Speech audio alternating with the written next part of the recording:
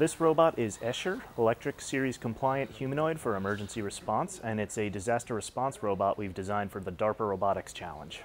We are part of a Navy contract to build a firefighting robot for the U.S. Navy, and ESCHER will be the platform we move forward with on that contract. So the goal is to show that these robots are capable of working in real environments and improving the human-robot interaction so that they can become part of a firefighting team. So what you see spinning in the front of the robot is our laser radar. So what it does is it sends out a fan of laser range-finding data, and we get a distance map for various points, and then we start rotating that laser data, which builds a full 3D map of the world called a point cloud, so we can measure the distance to everything we're seeing. So the robot can focus in on something when we really need to see the detail there and be able to really get a good map of the world around it.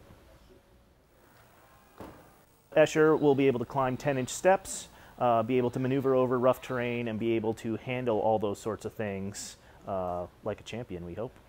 The robot was almost entirely assembled here. We make our own aluminum and mill our own aluminum. The circuit boards you see on the robot were all designed by the students here and manufactured by the students here, and all the wiring harnesses in the robot were designed by the students and built by the students here. So about 90% of the robot you're seeing was designed and built by students here at Virginia Tech.